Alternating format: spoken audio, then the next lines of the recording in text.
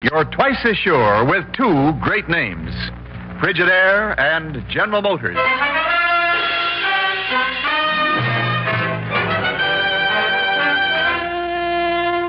Frigidaire presents Herbert Marshall as the man called X.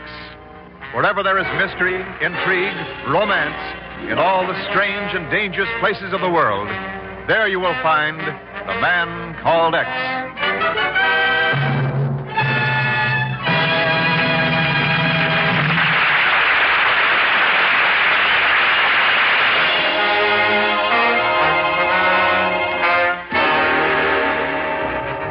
And now Frigidaire presents Herbert Marshall as Ken Thurston, the man called X. I'm very sorry, madam, but I've told you already. We do not have that information. I know, operator.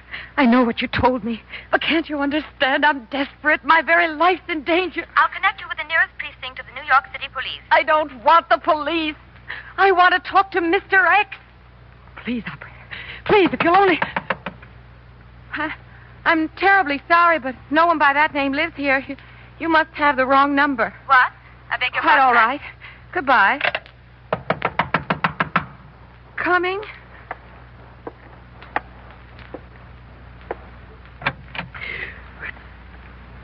It's you. That's right. Were you expecting the man called X? I don't know what you mean.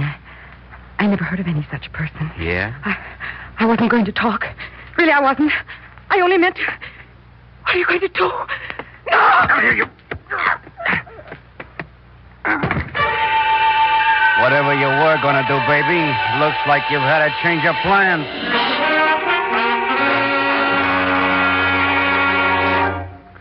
Pegon, for the last time, no. Now get out of here. Let me go back to sleep. Mr. X, it's positively impossible that you should do this to me. Then call to the medical. I am doing it. Good night. You have no soul, no heart, no... Oh, all right. What do you need the money for? Well, it's all on account of Clarabella. Mr. X, she's gorgeous. The most luscious little damsel in New York. You'd love her. At the moment, I hate her. And she's so refined, drinks nothing but champagne. That's how the bill got to be $68. She must have brought her family. Uh-oh. If that's Clarabella, tell her not to worry. Everything's all right. Oh, it is, isn't it? Hello, Ken Thurston. One moment, Mr. Thurston. Washington is calling. Hello? I have your party, sir. Go ahead, please. Hello, Ken? Chief? Sorry to get you up, Ken, but this is urgent. What is it, Chief? Well, earlier tonight, some woman up in the country tried to place a phone call to Mr. X. Huh? The operator gave her the usual runaround, and after she'd hung up, reported the number to the police. They went out on a routine check and found her dead, strangled. Uh-oh. Now, I want you to get on it right away. Well, when did the Bureau take on local murder cases? Oh, it's more than that, Ken. This thing is plenty big. I'm getting a plane out of here and flying up. Tell you all about it in the morning. Meanwhile, you can get the dope over at the 14th Precinct. Her name was Glorianne Milholland. All right, Chief. I'm on my way.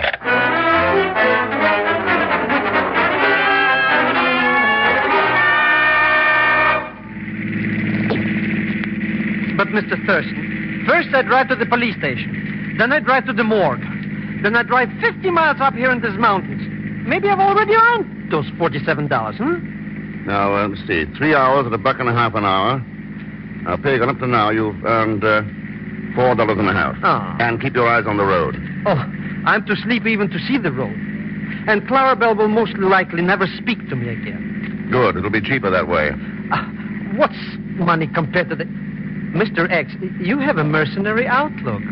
Pegon, for that, there's no answer. Slow down now. No, it should be right along here somewhere, according to the information the police dug up. What should be? Mr. Milholland's from a cabin. He's the divorced husband of the woman who was killed. Oh, there. Try that driveway on the left. Mr. X, do you call that big house a cabin? On the settlement he got from his wife, he could build a dozen like this.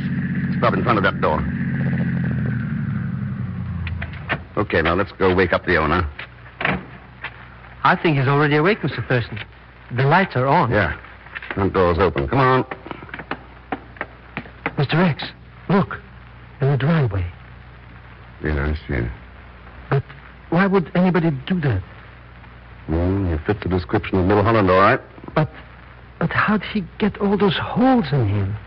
I'd say by standing in front of a Tommy gun. It'll do it every time.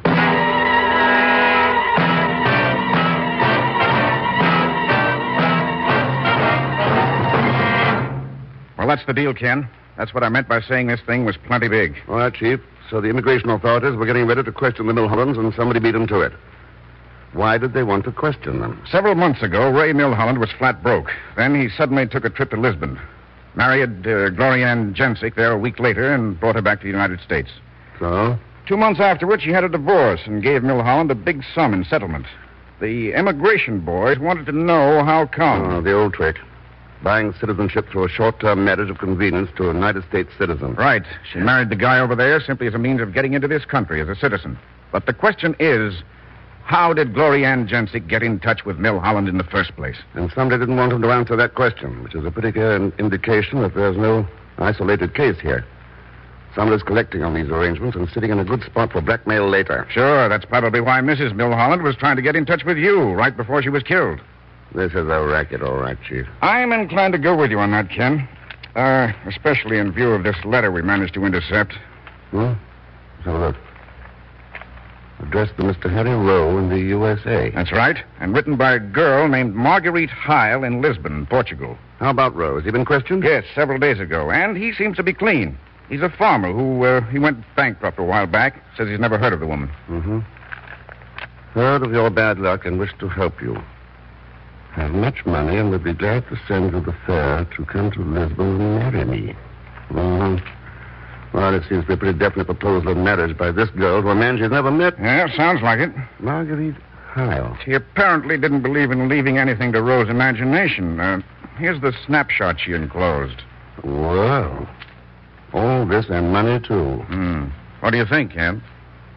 I think I better go to Lisbon.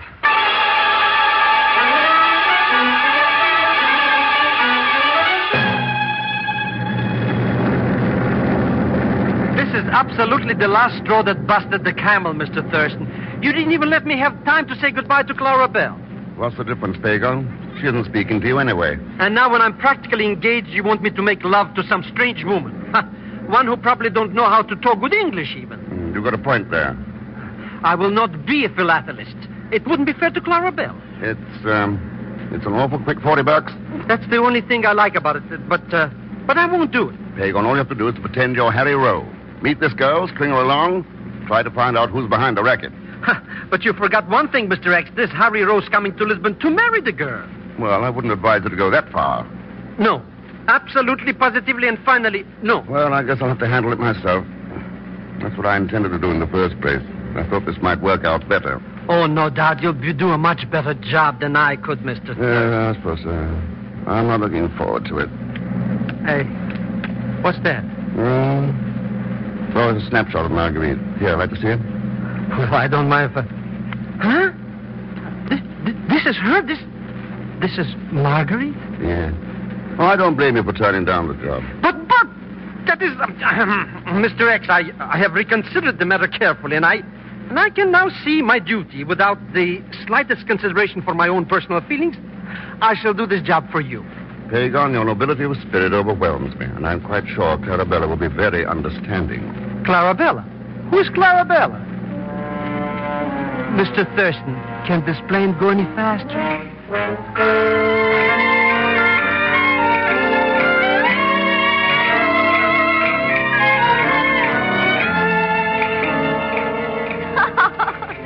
Mr. Rowe, you Americans are all so witty. Oh, thank you, Miss Howlett. It's nothing, really. One would almost think you were a diplomat instead of a farmer. A farmer? Yes. I felt so sad when I heard about you losing your farm. Oh, yes, that was very bad. How did you come to lose it? Oh, well, it was just one of those things, easy come, easy go. You know how it is. Marguerite. Oh, really, Mr. Rowe? I don't know if we should call each other by our first names yet. After all, we only met a few minutes ago. But that makes no difference. Ever since I first saw your snapshot, I have felt I know everything about you. Oh? Such beautiful little hand. And your wrist. And your arm. Mr. Rowe, please. I'm sorry. What were you saying? About your farm. What did you raise on it? Crops, mostly. Different kinds, of course. Oh? Did you practice crop rotation? Marguerite, I know all about farming. I didn't need to practice. Oh, Mr. Oh, you are so clever. You think so? Well, you won't mind if I put my arm... Oh, please. Mr. Oh. Oh, in my country, a girl only permits such things after she's married. Oh, well, in that case, I'll be... Huh? Let us hope, of course, that will be very soon. And then you will take me back to the United States. Won't you, Harry? Well, I tell you, it's like this. It's in the first... Harry? Margaret. Won't you, Harry? Anyway, come here, baby. No, I didn't mean. I really think you should leave now. It's getting late. But, don't you think we ought to get better acquainted? I mean before we're married? Come on now, we'll have lots of time later. But your letter, it sounded like you were so friendly. I am, Harry. You wait and see. But I don't want to... Maybe I could at least kiss you goodnight. Every night, Harry, when we get to the United States. Good night now. Clarabella never acted like that. Well, that's that. No, that's me. Don't shoot! Don't shoot! Why don't they have bigger trees in this park? Huh? Maybe that's all. Oh, somebody's coming. They're heading this way. They're after me. I didn't know she was your girl, mister. I never ever saw before. You got me mixed up with somebody else. Please don't shoot me. Please, I was only too... Huh? It's you, Mr. X.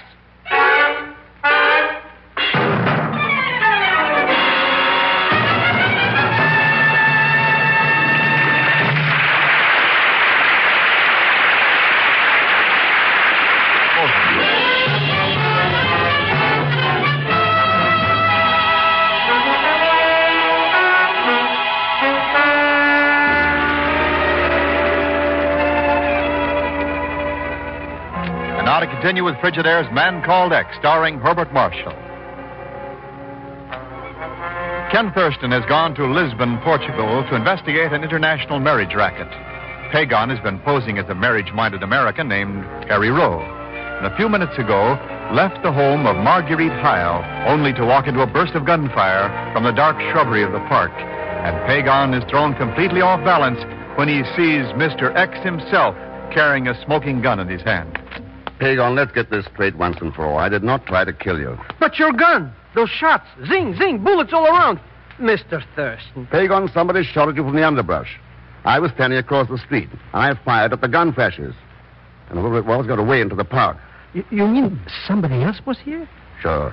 But that's even worse. Who was it? I don't know. Maybe you got a rival. And maybe she's got a husband. Mr. X, I resign. From what? From being Harry Rowe. Starting right now, I have again become Pegon Zellschmidt. Well, keep your chin up. Maybe you'll outgrow it. For $40, I can afford to be a clay pigeon. That's fair enough. Make it 100. I accept. Just call me Harry. But from now on, I only work in the daylight.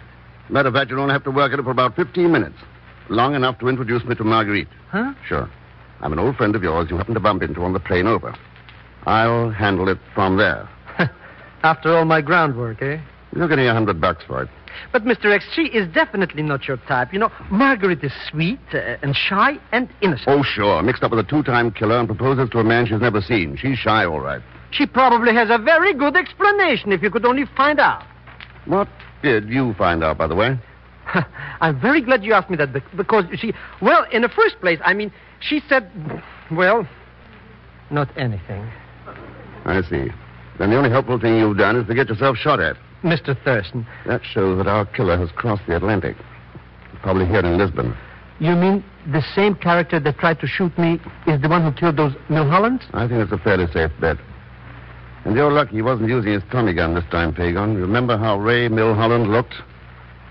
Mr. X, absolutely for the last time again, I resign.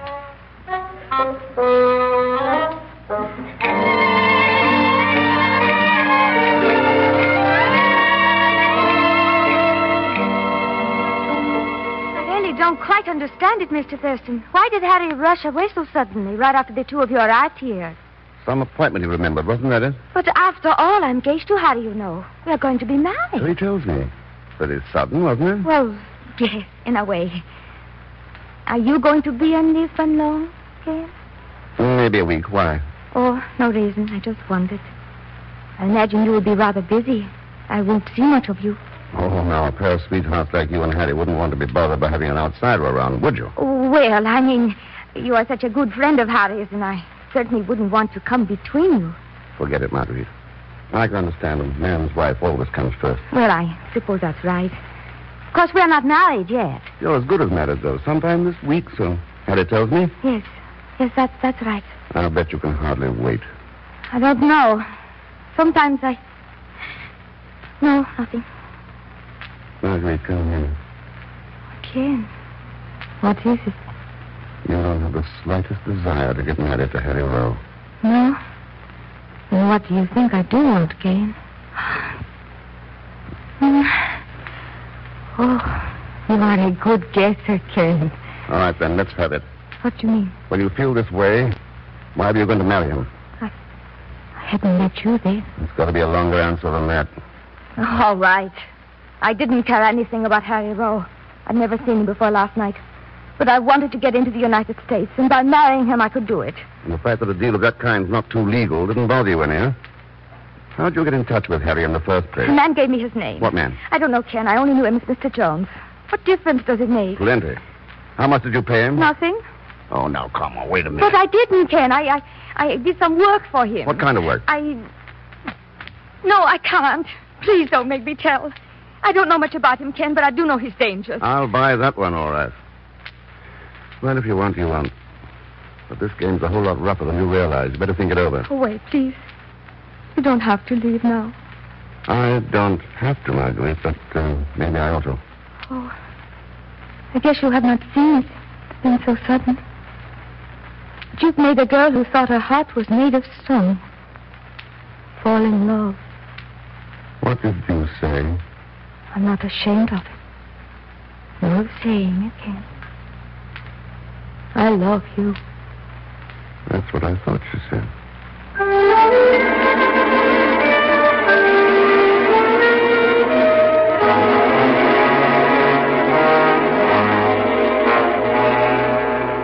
But, Mr. Thurston, it's impossible to understand it. For me, she was strictly a cold fish, but for you, I don't get it. Never mind, Pegon. The main thing is she didn't kick through with the list. And that's what's important. List? What list? The names of wealthy women she's introduced to this man who calls himself Jones. Not only the ones who are still here, but the 20 or so already married and gone to the States. Did she tell you who this Mr. Jones is? No, but Pegon, I'm expecting a visitor. As soon as he gets here, I'll tell you both who Mr. Jones is. But if Margaret didn't tell you, then how did you find out? From the chief. He phoned about an hour ago in answer to that cable we sent him yesterday. That's something else I don't understand, Mr. Thurston. You told him to check all the passenger lists on planes from New York to Lisbon for the last 6 months. That's right. And to look for repeats of the name of anybody who flew over between the time of the murders in New York and the time you were shot at here. And he found somebody like that? Just one man with a lucky hunch. I wonder if that... Hello. Hello, Ken? Marguerite. Ken, I've decided to give you that list you want. Oh? Good for you. When? Tonight, I'll pick you up in my car. We'll drive somewhere. Will around 9 be all right? Perfect. All right, Ken. Until 9, then. Au revoir. Bye, Marguerite. That's it. The one break we need. My fiancée, and she calls you up. Now, Pegon, you've still got Clarabella. How do I know if I have or not? Anyway, who is there? I don't know. Mr. Jones, maybe? Let's hope not. Come in. Good afternoon. You are Senor Thurston, no? That's right. And you? Lieutenant Moreno, Special Division Lisbon Bureau of Police. At your service. Come in, Lieutenant. And this is Mr. Zellschmidt. How do you do, Senor? I was told you would give me the name of a man, Senor. That's right. He's wanted for 2 murders in the States, possible blackmail and conspiracy against the government. I don't know his Lisbon address, but you'll probably have it in your files. And his name, Senor, is? Mr. Olan Lee. Never heard of him. Olan L-E-E. L-E-A. L-E-A. Olan Lee. We shall apprehend him at once. Are there accomplices? Only one that I know of. And the name? No, Lieutenant. I think I better handle that one myself. Matter of fact, my investigation of the accomplice won't be completed until tonight.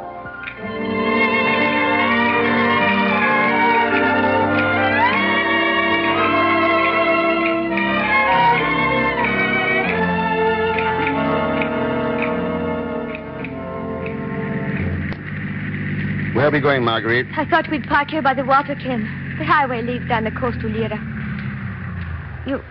You don't mind if we stop? Mind, I was about to suggest it.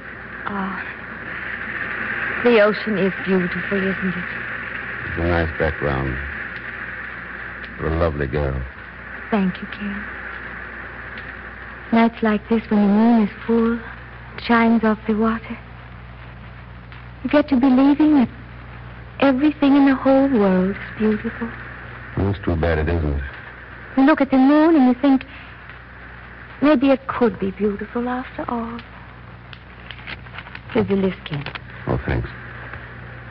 This is it, then. The names of women who've tried to buy the one thing Uncle Sam never sells. Citizenship. Why did you do it? Because I wanted to go to the States, and I didn't have any money. Mr. Jones promised to get me there if I bring these women to him. I'd met a lot of them here and at Biarritz. I'd taught them English. I was a fool. But I didn't know about the blackmail, Ken, know about the murder. Maybe you didn't at that. Oh, you've got to believe that at least. I didn't know. Maybe I'm a fool, too, Marguerite. I believe you. Oh, why didn't I know you before? You know, for one of the few times in my life, I can say that, too. Listen, what is it? I don't know. It's coming from the trunk of this car. Stay back, Marguerite. I'll take a look. All right, come out with your hands up. Hello, Mr. Thurston. Oh, Pegon. It was getting very uncomfortable that What time. the devil were you doing in there, anyway? Oh, I just came along for a briefing. You know, technique, Clarabelle. You follow me, Mr. Thurston? I follow you, Pegon. But why do you call him Pegon, Ken? It's Harry Ross. I'll tell you all about it later, Marguerite. Wait. When did that car pull up in the shadows over there? I don't know. I didn't... Let me answer that. 5 minutes ago. Now, don't move, Thurston. You know what a Tommy gun can do. Mr. Bond. Well, good evening, Mr. Lee. Lee? So the police haven't picked you up yet? No. And thanks for the tip. I'll stay away from my apartment. I didn't know he'd followed Ken. I didn't tell him anything. Believe me, I didn't. So it's Ken, is it? I see why you shot out your mouth, Marguerite. Give him the list, Ken. That's all he wants. Don't bother, Thurston. I'll take it from you later. All right, Lee, but one thing. Let's leave Marguerite out of it. That's up to her. I still got plenty of use for her. Well, how about it, baby? You gonna go with Thurston or stay with me? Ken, he's going to kill us. Me, not us. Play it safe, Marguerite. Well? I don't want to die, Ken. I'm not asking you. No. No, Ken. You'd never ask anything of any woman. And you'd never give anything. Just the same, it's all a woman could ever want. It's all I'd have ever wanted, Ken. But I don't have any choice. Well, you win, Mr. Jones. Hey, it's plain and smart, baby. You got the right idea. Sure, I'm a smart kid, all right. Goodbye, Ken. I've got to take him, Ken. Let go that gun. All right. Now, you, Thurston. Why, you... You dirty, rotten dog.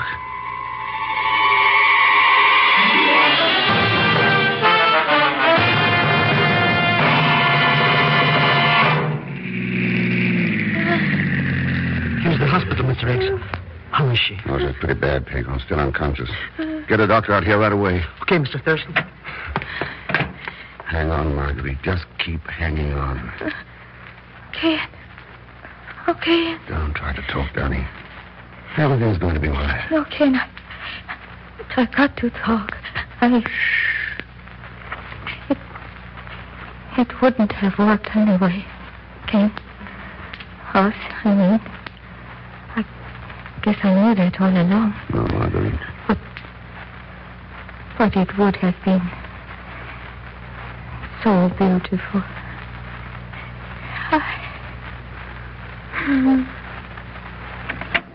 The doctor's coming right now, Mr. Thurston. Is she? I mean, she's... Yes, Pegon. What will we do, Mr. X? I don't know. I guess I better call the chief. She saved our lives. Yes. Mr. Thurston, you liked her very much, maybe, eh? I don't know, Pegon. What difference does it make now? The world's rid of old Lee, and the world's lost Marguerite. Maybe that's the way it has to be for some reason. Oh, what the heck? The only thing we can do, I guess, is to send a cable. Investigation successful. Mission completed. Case closed.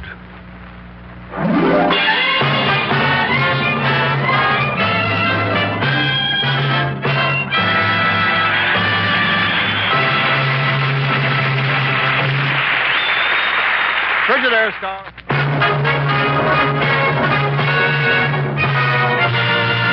And now Frigidaire star Herbert Marshall. Next Thursday is the second anniversary of VJ Day, so we're giving up our time for a special program. But we'll be back in our regular spot on Thursday, the 21st, 2 weeks from tonight. And, of course, that includes my pal Leon Belasco with Pegon Zellschmidt. And don't forget, 2 weeks from tonight, when next I return as The Man Called X. Good night. Frigidaire's Man Called X is directed by Jack Johnstone, with music composed and conducted by Johnny Green. Tonight's story was written by Maurice Zimm and Les Crutchfield. And so until next week, same time, same station, this is Wendell Niles speaking for Frigidaire, made only by General Motors. All characters and incidents used are fictitious. Any resemblance to actual persons or incidents is purely coincidental. Remember, not next week, but a week from Thursday, we'll be back with Mr. X. And every Thursday, for the best in entertainment, tune in and stay tuned in to CBS, the biggest show in town. CBS, the Columbia Broadcasting System.